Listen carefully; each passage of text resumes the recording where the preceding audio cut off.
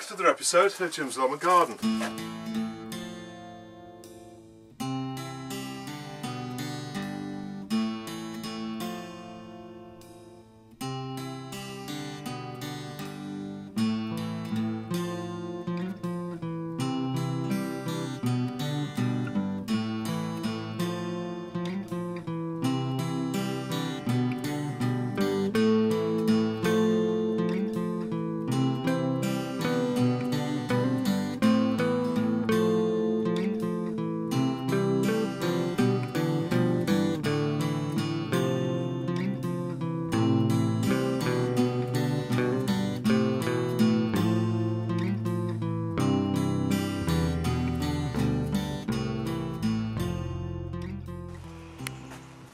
Okay, so as you know, this is where the basil was planted. Now what I've done is I've picked what basil I needed and basically taken the leaves and I've ground them up with one part of the leaves from the basil. So if we get 1 cup of that and then 1.5 cups of the pine nuts, which you can buy from a supermarket. They're reasonably expensive, but you know, they're about for a 100-gram bag. If you buy a small 100-gram bag, they're about £3, which is quite expensive. But if you buy a large bag, which is 500 grams, it doesn't work out too bad. And then you mix that with 1.5 cups of olive oil and 3 or 4 garlic cloves, and then mix all that together, either in your blender or your pestle and mortar. And what you can make is this, which is basically pesto, which you can put with any pasta, really quick pasta dish. So all you need to do is boil up your pasta until it's cooked, and then mix in a few spoonfuls of this, and you make a really nice sort of pesto pasta. Now you don't need a lot of basil. I grew quite a lot. I put quite a lot of seed in, and so I basically fill this entire thing. All I actually needed to make about probably about 2 or 3 litres of pesto, which is more than enough for us, was basically these plants here. So this was made with a mixture of the purple you can see in there, the purple and the green pesto, basil. I also did one that was just purely green as well. But as you can see, these plants now have run to seed, so these really haven't finished. So what I'll actually do is I'll actually feed these remaining plants to the chickens. But next year I'll probably grow about 20 plants in about 1 metre square, and that'll be more than enough to do what we need to do. So this year I overdid it a little bit with the basil, but that's basically what happened to the basil. I blended it up, as I say, 1 cup of basil, 1.5 cups of pine nuts. 1 cup of pine nuts, 1.5 cups of olive oil, which is quite a lot of olive oil really, and some garlic. You can put salt and pepper in if you wish. I didn't bother. I found it was okay as it was. And then you end up with a few jars of this, which will last you for the year.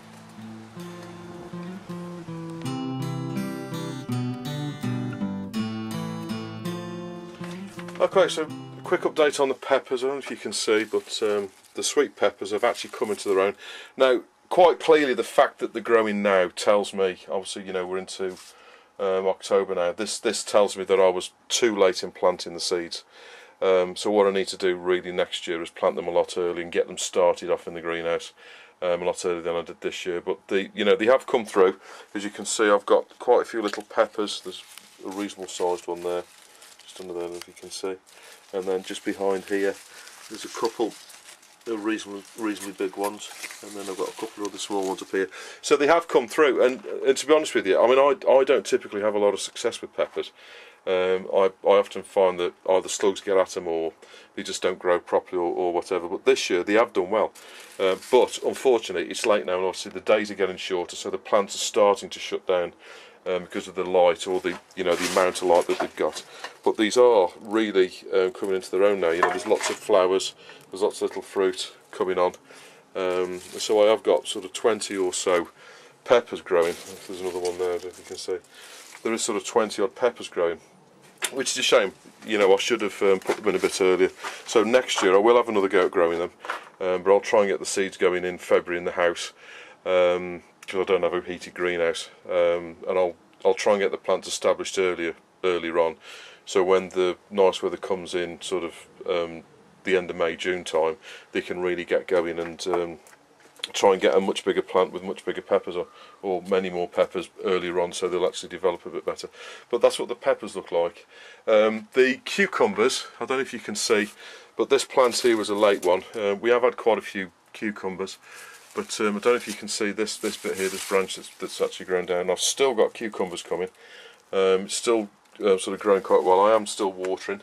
This one here is shut down. That's the one that's grafted. That one shut down a couple of months ago, so that's kind of finished. But this one is still growing strong. This is the cucumber female F1 variety. This is the one I always grow. I've already had about 5 cucumbers off this particular plant. But as I say, you know, it's still going. It's still trying to grow more cucumbers. If anything come of these, I'm not quite sure, because it's, you know, it is getting a bit late in the season. But that's what the peppers look like at the minute.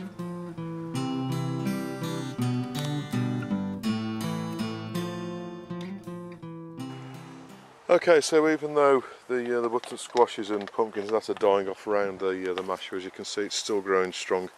And the Mashua has been growing here all year. As you know, Mashua are kind of tubers that are kind of sort of short carrot-shaped tubers that you actually eat from the ground. Now, it's actually part of the nasturtium family, as you can tell by the leaves, and what I need to do is wait for this to start to die back. It's nowhere near dying back yet, as you can see. It's actually starting to form a few flower buds on the end, but I need to wait for this to die back before I do anything with it. And all you need to do is wait for it to die back, and then as soon as it does, you can take off all the top growth, dispose of that, and then underneath, obviously in the ground, you'll be able to dig up the tubes, which is the part that you eat.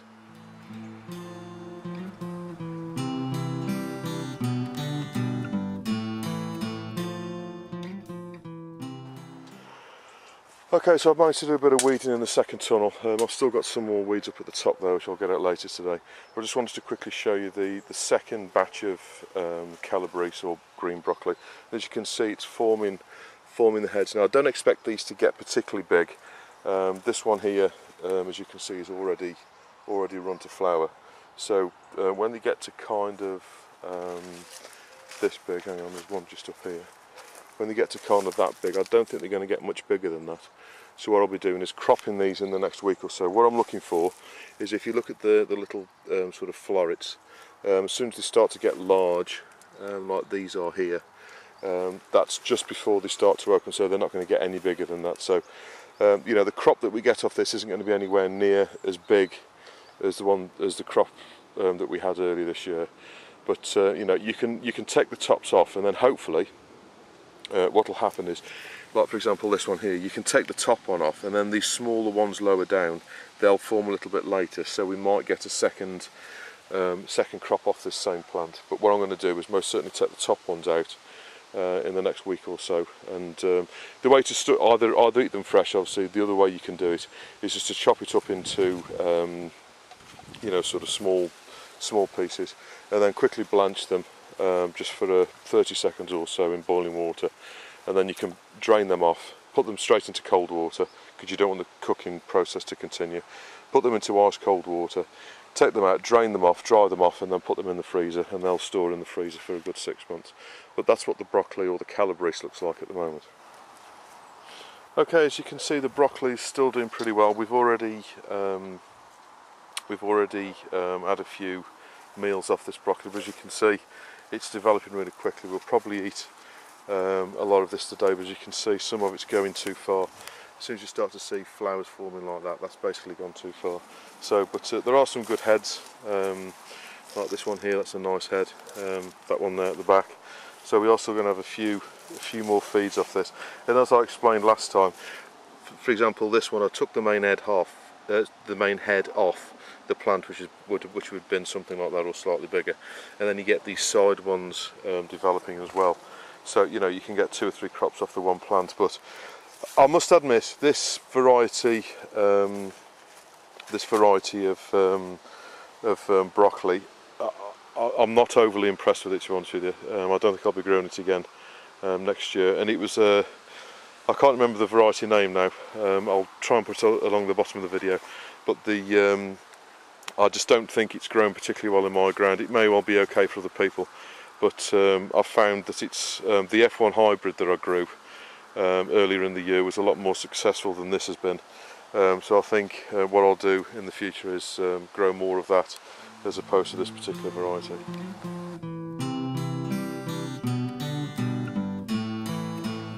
Okay, I've been digging up the last few potatoes over the last day or so.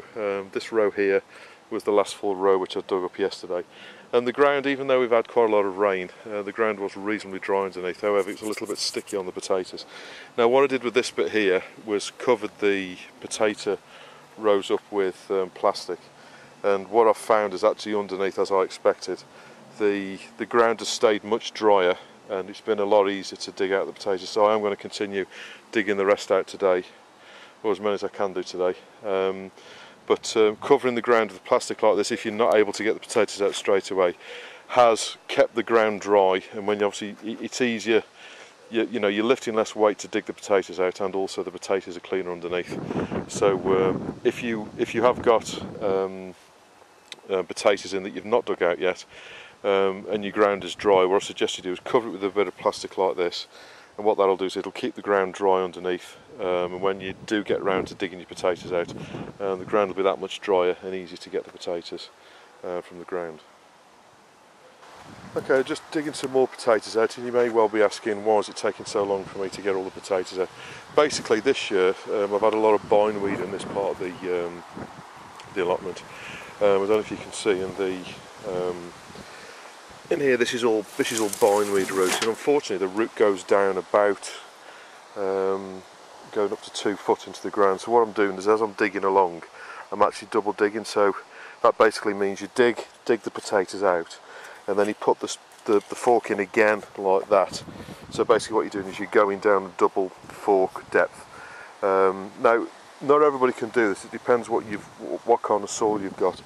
A lot of people, if you go down sort of 2 foot, you will get subsoil, so you get clay or gravel or whatever, which you may not want to bring to the top. So you know, you need to kind of try it and judge to see. I've got sort of topsoil, if you like, going down a couple of foot here, so you know, I can afford to dig down. And the other good thing about that is, as well, as obviously as it rains, the nutrients will wash through the soil, and so they typically sit lower down. If you double dig like I'm doing now and fetch up the bottom layer of soil, basically what you're doing is you're bringing the minerals back onto the top, which is where the plants can get at it. So that's going to make your soil a lot more fertile, and you'll be able to you know, sort of grow bigger and stronger vegetables next year. So you know, so it's worthwhile doing on a number of counts really.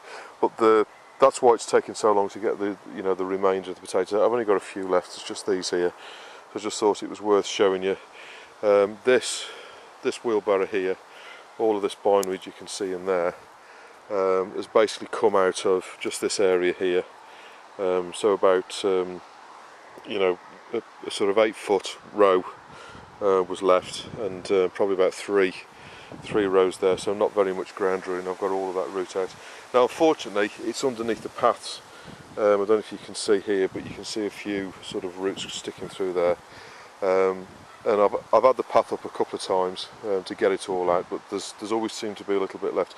You only need to leave about half an inch or so, you know, something like that in the ground, and that will grow again with bindweed. So it is a really difficult weed to get rid of, and it's one of those perennial weeds that you know, it is herbaceous. It does die down to the ground, and then any bit of root that's left, and as I say, it just go down 2 foot, will grow again, and you know, your plot will be full of it before you know where you are. Now last year I didn't get any bindweed at all worth talking about, and any that I did see I dug straight out, and the year before I had none at all, but this year this entire area here where the potatoes were has been absolutely snided with bindweed. There's been loads of it, and I've been pulling it all out, but of course, you know, unless you dig the root out, you can't kill it. So and there's no real weed killer that'll actually kill this, you know, that won't cause damage to vegetables. So unfortunately, the only real way of getting rid of it is to keep digging at it, weakening it, and any that you see, fetch it out as soon as you can. So as I say, I've double dug all of this now. hopefully I've got all of it out. It's more than likely there is some bits still left in there, because the root does tend to snap off when you know, when you're sort of digging it out. But anyway, that's the potatoes. I'm just getting these last few out now, and digging all of this weed out also at it.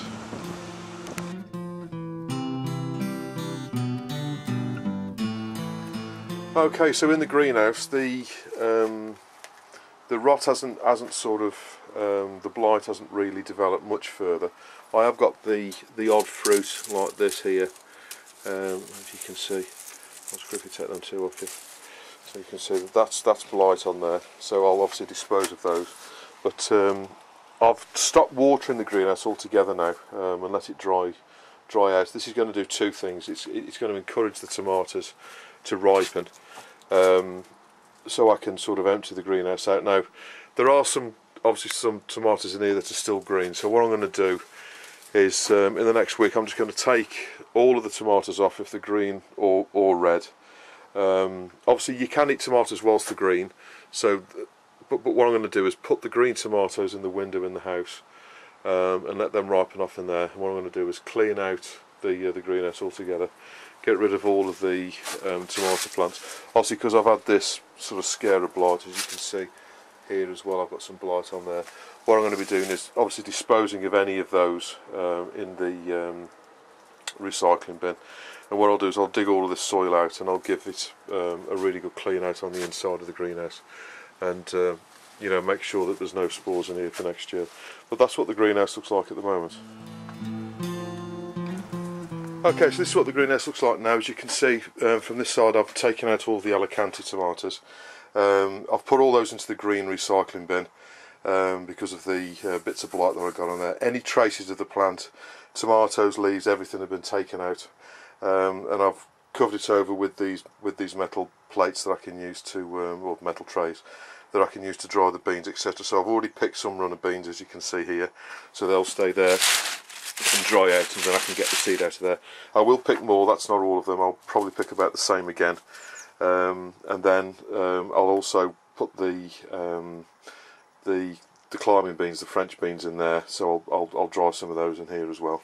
On this side, as you can see, I've taken out about half of the moneymaker tomatoes. Now out of those I've picked about 20 kilos of fruit. So what I've done is I've left in all of the plants that aren't too bad. There is still a little bit of blight in here.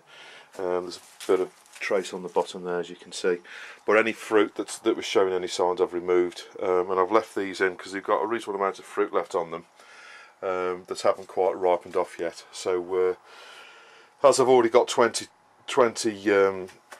kilos of fruit to process and get in the freezer, I've left these in, and then I'll leave these to ripen off on the plant as best I can. I've just noticed a couple of tomatoes, obviously this one here, that's got some blight on it, and I've just noticed one at the back here as well. So I've removed all of this, all of the fruit that's got any sort of blight on it or anything like that, got that into the recycling bin as well. And then what I'll do is I'll leave these in here for the next few days. Hopefully some will ripen off. If not, what I'll do is I'll just remove them, put them on the windowsill like I've done with these here, and I'll let them ripen off in the sun as best I can. I've also trimmed the grapevine down a little bit. I've taken some of the grapevine out. There are still some grapes up here, which I'll be picking later today, but I've tried to get as much sunlight in here as possible to dry it out in here, because obviously if I dry it out, that's going to kill off you know, any spores or anything like that. And also I'm drying seeds and stuff like that in here as well. Obviously there are still some plants in here.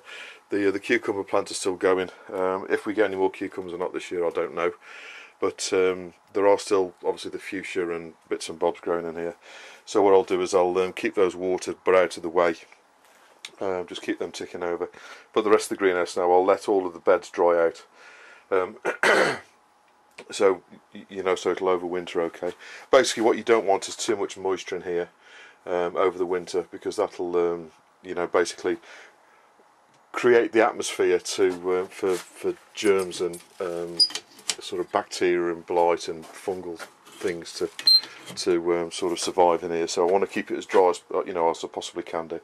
So I'm still going to keep the windows open, so it's well ventilated. Keep the door open for a bit as well, unless we have some really severe winds, and then I'll get it nice and dry in here. And then as soon as all of these are out, I'll cover this over as well with the boards or the metal plates, and then I can get it ready for next year. What I will do next year, obviously, is dig out the top sort of 6 to 12 inches of soil out of here, and then put that onto the garden, not the allotment, but I'll put that onto my garden, because there's possibly some blight in here. And then what I'll do is I'll refresh that by putting some soil in here off the allotment, and also some potting compost and that, just to sweeten it up in here, along with of course the chicken manure and the grass cuttings as well, to get the beds ready for next year. But I don't, at the moment, I don't currently plan to grow anything in here during the winter. Obviously I could grow some salad and that in here, but at this present moment in time I'm not planning to do that. So that's what the greenhouse looks like at the moment.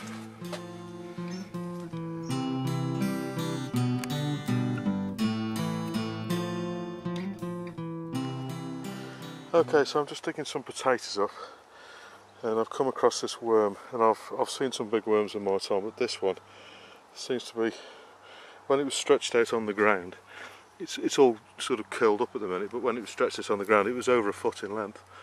So see if I can get him to extend a little bit. But that is a massive worm.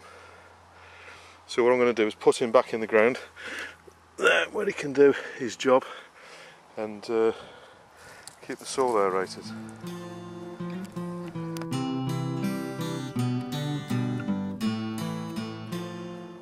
Okay, so moving on. This isn't a vegetable. This is a flower. This is called Don Pedro Planta. The actual plant is called Don Pedro, which is an Italian. If you want to know how to spell it, it's like that. Don Pedro, which basically just means Mr. Peter's. Planta just means plant, so basically it means Mr. Peter's plant. So if you search in the internet Don Pedro Planta, you'll see pictures of this. But basically it's a herbaceous plant, and basically what it does is it forms like this corm at the bottom. Obviously what I mean by herbaceous is at the end of the year all of the top growth will die down to ground level, so all of this will die off, leaving this corm at the bottom. And then if you can keep this frost free over the winter, then come the spring this will shoot up again, exactly like a lot of other plants, like dahlias, etc. This will shoot up again, and then it'll throw up these branches, and it grows really quickly, and it has this beautiful bright purple flowers, and it's basically covered in flowers when it's in flower, and it flowers typically sort of early August right the way through to now. It's literally just finished flowering. As you can see, there are still a few buds on it, but predominantly it's kind of finished. But that's the kind of purple this one is, and the arranging the various they are mainly purple, but you do get darker varieties and light. You do get some pinks and some really dark purples, almost black. But this one's a very vibrant, almost like an electric purple. But this is the best time of year now to collect seeds off. Now on each of the flowers what you'll get is one seed, and I don't know if you can see, but this is basically here, that's one of the flower pods there. And if we just gently take that off the plant, what you'll find is inside, what you'll find is inside the pod, if you just take this bit off, is you'll get one seed pod for each of the flowers. Now this is still sort of reasonably green. These are some that I collected off another plant a few weeks ago, which is slightly earlier. It's actually the same variety. So I don't know if you can see, but these seeds are basically turned black now. I'll just get a few out so you can see the difference. So what will happen is put them in a, collect them and then put them in a sort of plastic bag like that, or an envelope, and they'll turn black, and they're almost like sort of peppercorns, to be honest with you. Now all you need to do is save them, as I say, in a paper bag or an envelope over the winter. Obviously label them up so you know what they are, just as I have there, and then you can put them in the bag as they are green like that, or you can just leave them on the plant till they go a bit darker. Obviously there's one here, and when they are ready they'll almost fall out. So there's another seed pod there. That's slightly more ripe than the others. But every flower, as you can see, this one here, every flower head will contain a seed like this, so you'll get plenty of seeds. And they start off quite big like that, so then as they dry out they get much smaller. And then come the spring, all you need to do is plant those in about an inch or so of compost. Nice little pot, a pot about that big. Plant them about an inch down, and you'll get loads more Don Pedro plants, and they are absolutely fantastic plants. They're very easy to keep. They like direct sunlight, and they will reward you with many flowers. You know, they'll go on flowering for months. And obviously the warmer the weather, you know, the more flowers you'll get, really. But unlike things like dahlias, if you get a bit of rain, that typically destroys the flowers. With this plant, it bounces back. The flowers look a little bit like the flowers off Nicotiana. If you've ever grown the tobacco plant, Nicotiana, the flowers look similar to that. That's basically what they remind me of. But this plant will just keep bouncing back. As long as you can keep it frost-free during the winter, that's the one trick. What you need to do is every year, if you do plant them in the borders, what you need to do is dig up the corm and bring them inside, because they will not survive any frost. All I'm going to do with this now is leave it in the greenhouse. I'm not going to water it, I'm just going to let it have its last few flowers to dry out, and then as soon as the compost is dry, I can either leave it in the pot if it is perfectly dry and put it in the other greenhouse over winter in a frost-free place, or what I can do is turn it out the pot, get all the soil off the rhizome, this part here, and then just sort of dry that and basically put it in a tray. But you could pretty much leave it in the pot, and that will survive. Now this plant is 2 years old, so this is its second year. So this was planted not this spring but the spring before, and next year I'm expecting this to be much bigger. They can grow up to about 4 foot in height. They do get quite bushy as they get to sort of 3 or 4 years, and as soon as you get them to sort of a few years older, they are a lot more resistant against the frost. But obviously they are a Mediterranean plant. They are used to being in countries like Spain, Italy, Portugal, places like that, and so they are used to a hotter climate than the UK. So if you are in the UK climate or colder, you most certainly need to you know, bring them in the winter, you know, for them to survive, because they won't basically survive a British winter. So that's Don Pedro. Comes highly recommended by me. It's a nice little plant. You can either put it in a pot like I have with this one, and then just, you know, as it comes into flower, you can put that into your border, leave it in its pot, or you can, as I say, you can plant it into the ground and grow it, you know, just like a dahlia or whatever, and it'll give you lots of nice colour, you know, for 3 or 4 months. And it is, you know, apart from the frost side of things, it is a very robust little plant.